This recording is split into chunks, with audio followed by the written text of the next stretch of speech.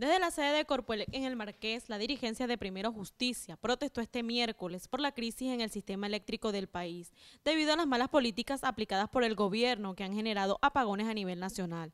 Así lo informó Alejandro Vivas, concejal metropolitano y candidato a la reelección. Todos los venezolanos recuerdan que hace más de 100 días el ministro Jesse Chacón, cuando fue nombrado ministro de Energía Eléctrica y presidente de Corpoelec, le hizo una promesa muy concreta y muy clara a los venezolanos, que si en 100 días no solucionaba el problema de la crisis eléctrica, él mismo ponía su cargo a la orden y renunciaba y le daba paso a otra persona que sí pudiera hacerlo. Pues bueno, ministro, pasaron más de 100 días ya van casi más de 2 semanas después de esa fecha que usted mismo se puso como límite y el resultado de su gestión son casi 8.000 horas sin luz, 7.937 horas sin luz han padecido los venezolanos en la administración de usted, del ministro Chacón. Así que es hora de que usted cumpla con su palabra.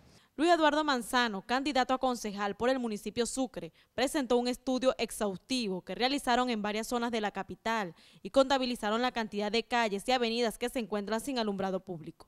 Hoy venimos a presentarle algunas cifras de este estudio en algunos municipios de la capital, pues extendimos este estudio hacia los demás municipios de nuestra ciudad de Caracas. En el municipio de Chacao, visitamos la avenida principal de Bellocampo, 69% de los postes apagados. En la avenida principal de La Castellana, 49% de los postes apagados. En el municipio de Baruta, avenida principal de Caurimare, 55% de los postes apagados.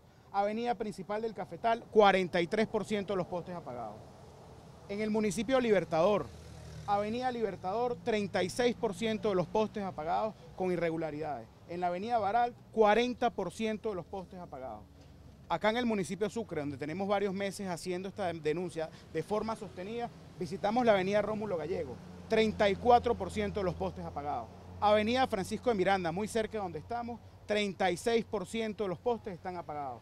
En la avenida principal de Macaracuay, 31% de los postes apagados. En la calle 12 de la Urbina, 32% de los postes apagados. Estamos hablando que visitamos 1.252 postes del área metropolitana y cerca del 40% presentan enormes irregularidades y están apagados. Nosotros le hacemos un exhorto, una exigencia al ministro de Energía Eléctrica de que asuma este punto, de que asuma este tema y lo solucione. Los dirigentes de la tolda amarilla recordaron a los venezolanos que pueden hacer sus denuncias de fallas en el servicio eléctrico y en el alumbrado público a través de la página www.operacionlupa.com.